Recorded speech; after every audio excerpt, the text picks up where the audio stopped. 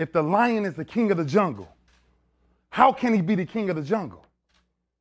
If he's not the biggest, the elephant is probably one of the biggest.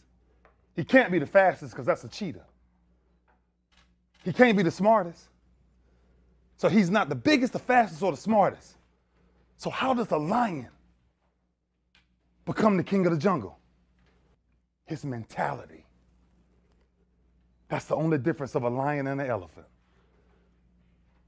When a lion walks up and sees an elephant, he thinks lunch. An elephant thinks run. And it's all mentality.